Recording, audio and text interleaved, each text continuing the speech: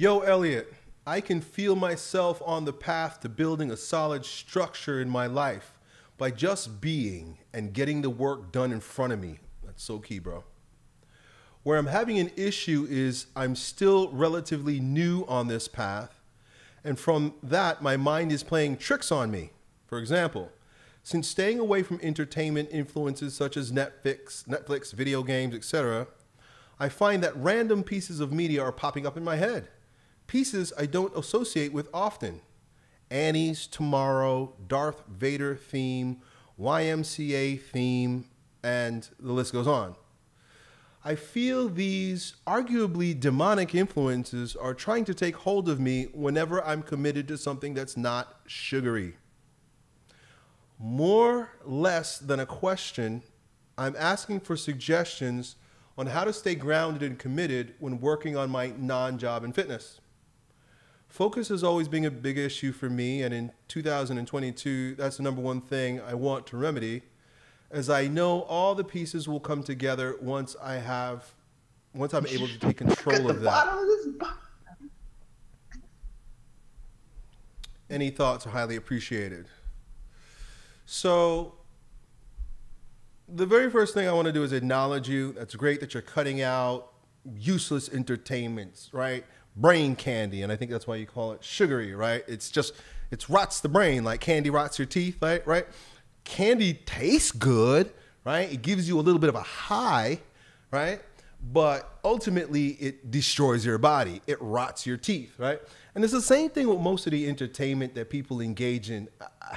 I don't get it, but then again, I'm a little weird, right? So people are watching all this like just mindless, mind-numbing, brain candy entertainment, and it's like you're not receiving anything from that, right? Why are you doing that? It's just destroying you. So I want to acknowledge you for recognizing that. Like most people, they can't even see it, right? You tell them you're going to take away their Netflix, it's like a crackhead, like, no, don't take it away from me, right? You take away their entertainment, it's like taking away crack from a crack addict. It's the strangest thing, especially grown men. Grown men. Anyway, you're on your path and you're removing it from your life. That's a good thing, but you're struggling now because the old images that are still imprinted on your mind are coming up, right? They even say, I've heard someone say this once before, that once you look at porn, I know we're not talking about porn, but I just want to demonstrate how images imprint themselves on our souls, and that's why it's so important to be very discerning about what it is that you're going to ingest. They say the first time you watch porn, you're destroyed forever. You can't undo it, right? Just like they say, once you see something, you can't unsee it, right? And those images start to literally rewire your brain. They rewire your mind. I've been listening to a conference on spiritual warfare by Chad Ripperger. And it's amazing. It's really good. I shared it with you guys in the Discord group. And one of the speakers said something so amazing. He said that demons cannot influence your imagination, but they will use the pictures that are already imprinted on your imaginations to influence you. So in other words, a demon can't give you bad thoughts, but they can help you remember bad thoughts, and then they can start to really enhance and embellish upon and put fuel on the fire of a bad thought, right?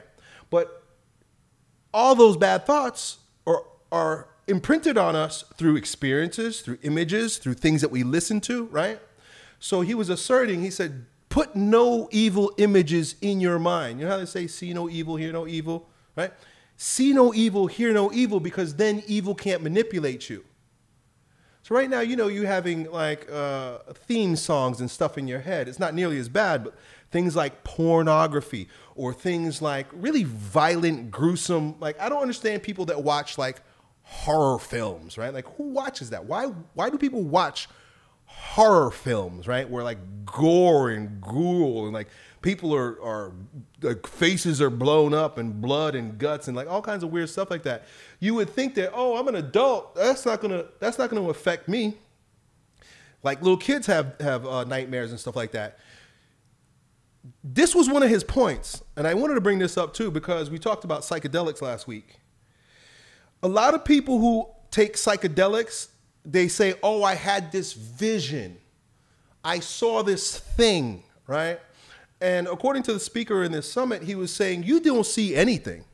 You didn't see anything. You remembered images, and they return in a distorted way because you're under the influence of a narcotic. You're under the influence of a drug. And when you do that, you open yourself up to demonic manipulation. And so what the demons will often do is they'll take the images that are already in your head. The images have to already be in your head, and they'll start to mess with you. People will say stuff like, yeah, I saw like a robot elf, right? Machine elves, they'll say in my dreams, or, you know, a talking alligator, right? I remember speaking with some guys at one of my grounding camps, and he was like, it was a talking octopus, right? And this octopus was doing all these things. And he thought he was like being enlightened by this. I don't know, it was weird. He was explaining to me like, you know, the octopus was giving him insights. Well, the fact is that that was an image that was already placed on in his mind that now demons can go in and manipulate, right? They can go in and screw with you. So what you're experiencing right now, after you've cut yourself off from all of these images, right? All these movies and videos and garbage, is the imprint is left in on you. This, my friends, is why it's so important that we have to be discerning about what we are watching, right? Entertainment is not just mindless, but it's mind destroying. It's soul destroying, right? There's a really good book that I often refer to called Terror of Demons, Returning to Catholic Masculinity by Kennedy Hall. And I like Kennedy Hall. He's a young guy. He's, you know, he's probably around my age. Played football, and you know, he's a cool dude. He was doing an interview, and so I caught the interview with him and some other guy, and he was talking about how pornography does this. And he doesn't even use the word pornography anymore. He says because it's too colloquial. He says that it's just too much of a bastardized term. He says evil images. Evil images. He says, don't even call it porn. He says, call it evil images because they're images that are used in order to destroy you. I know we're not talking about porn, but here are some of the insights that he had about porn. He said, he rattled off all these different sins that were associated with porn that I never even thought of, two of which I was like, whoa. He said one of them, first of all, a lot of the women that you're watching porn, when you're watching pornography, a lot of these women are dead. And he said a lot of them are dead. A lot of them, they were slaves. And at this point, you know, they may have been dead. You know, and of course, you never know when you're watching TV or whatever if this person is alive or not. He says, so number one, it's he says it's like necrophilia. He's like, it's like you're having sex with a dead person in your mind. He's like, that alone is sickening to consider that you're beating off and you're getting off on the images of a dead person, right? And so that made me cringe. And then he said, pornography is homosexual. He says, if you're watching pornography, you're behaving like a homo because you're, how did he say this? He said, essentially, you being a man are being aroused by a man yourself by playing with yourself, right? So he was saying like masturbation is like being homosexual. Anyway, it was pretty interesting. He was talking about how these evil images produce multiple sins. Right. So I know you're not watching this stuff anymore. You just gotta, hey, look, you gotta recognize that the imprint is still on you, and the best thing that you can do is to not engage. Just don't engage with it, right? You hear it, right, or you see it, or it's bubbling up in your consciousness. If you judge it, if you resist it, have you ever heard what you resist persists? If you resist it, now you have an emotional response to it. And whenever something becomes emotional, it digs itself into your body. A thought is a thought. Thoughts are shallow. Thoughts are shallow. Emotions are deep. Just think about boom, boom, boom, boom, like as things move into your body, right? It goes from thought, very surface. Thoughts are surface.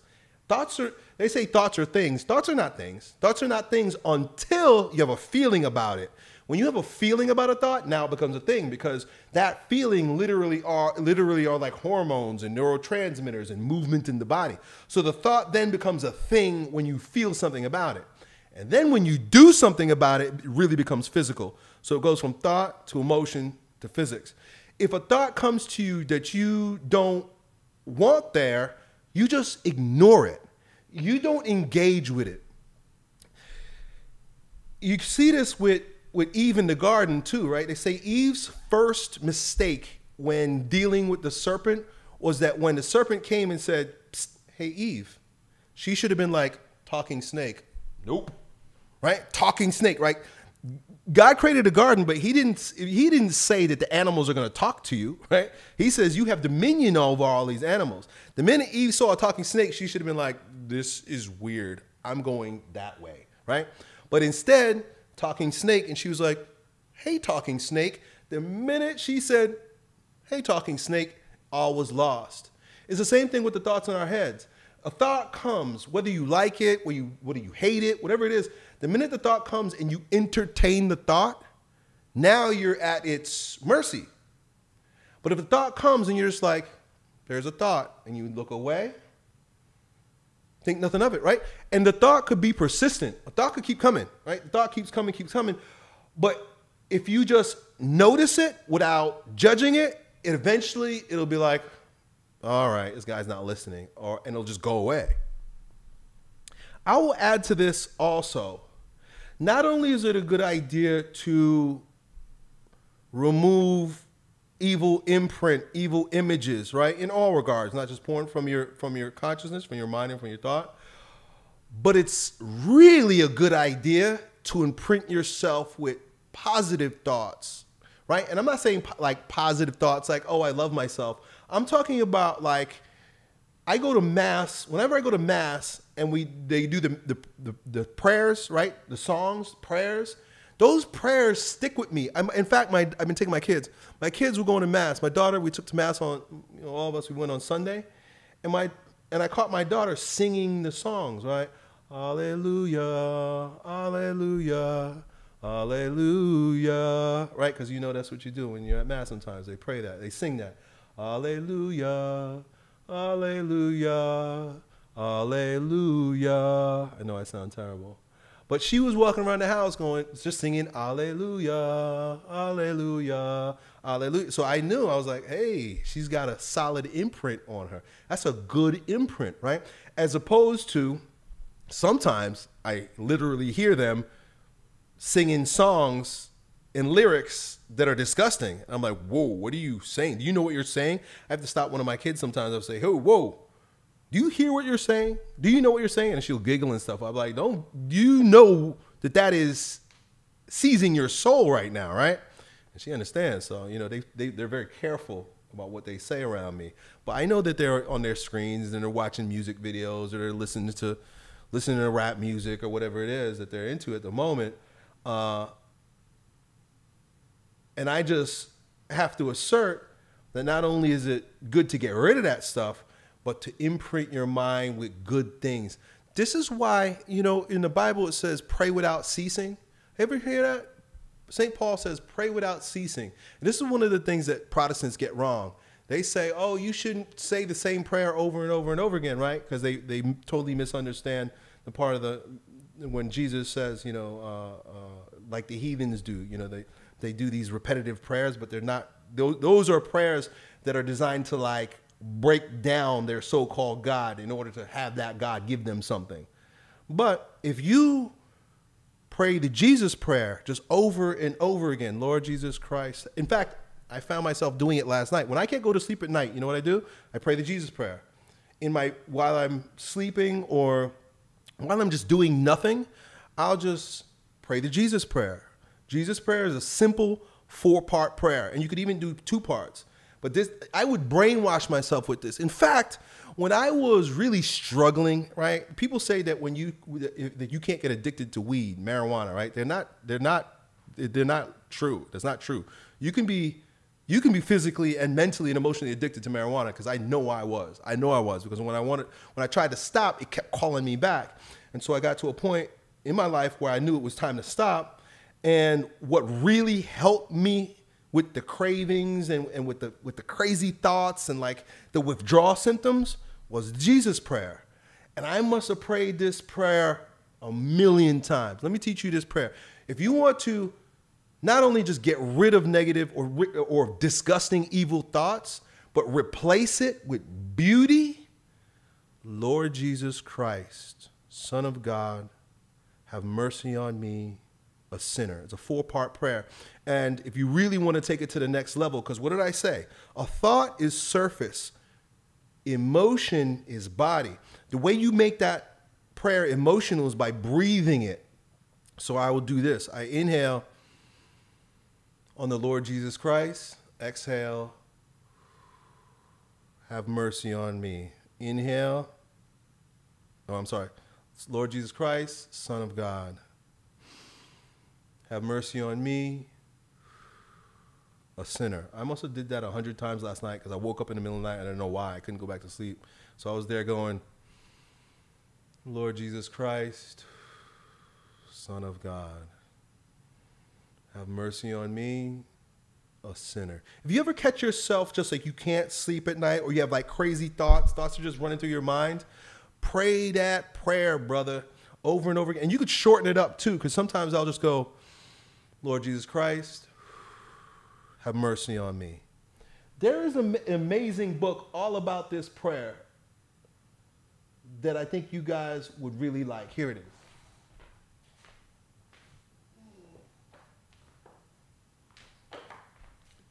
Two books. The Jesus Prayer, and it tells you the classic guide to practice the unceasing prayer as found in The Way of the Pilgrim. So this is an old Russian tale, old Russian story about a young man who goes on a pilgrimage, right? He gives up his life and he wants to discover the mystical power of the Jesus Prayer because he's heard that it can transform you. Just that prayer alone can help you reach, I think the Orthodox call it deification, right? Orthodox tradition is pretty cool, right? The Orthodox believe that your job is to become like Christ, to be deified, right? And so they have like prayers and meditations and ways of being that help you become deified, right? And so this book is all about how this young man uses, and at some point he's praying it 30,000 times a day. I got to reread this one of these days. It's a beautiful, beautiful book.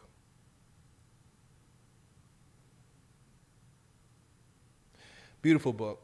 I'm looking at like what all the things I highlighted. I could start reading from this here for you guys, but I won't. I'll let you read it. And then this book is a guide to the Jesus Prayer. This is where I learned the fact that it becomes physical when you breathe it.